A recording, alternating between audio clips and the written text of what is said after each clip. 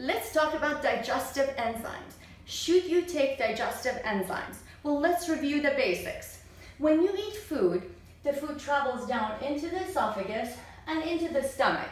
In the stomach, the food mixes with pepsin and acid.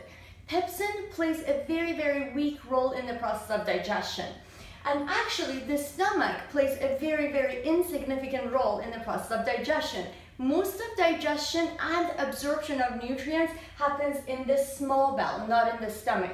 The stomach is a reservoir, and it slowly sends out its contents into the duodenum for digestion. So here's the important part. When the food comes down into the duodenum, the main organ of digestion gets activated. And that's the pancreas. So let's enlarge this area. Take a look here.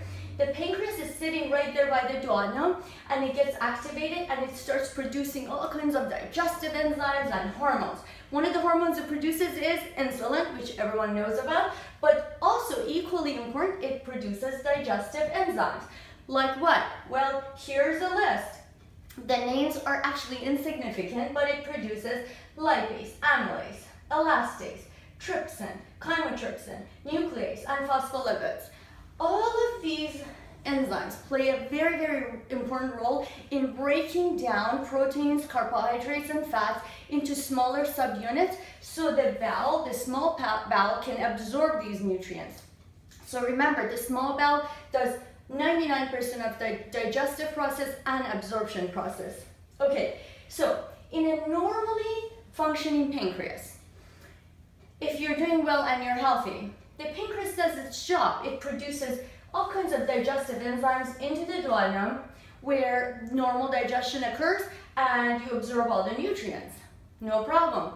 In certain patients with diabetes or problems with the pancreas, there isn't adequate amounts of enzymes. So then these patients happen to have diarrhea, and actually fatty diarrhea, where they see oil drops in the stool or in the toilet bowl. In those individuals, it's totally fair to take these enzymes, prescription dose enzymes. If you look at the prescription dose enzymes, there is lipase, protease, and amylase at very high units.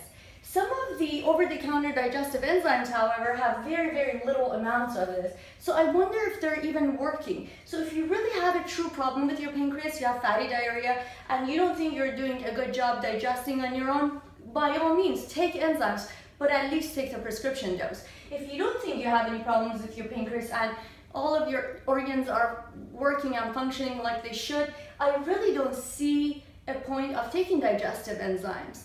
Thank you.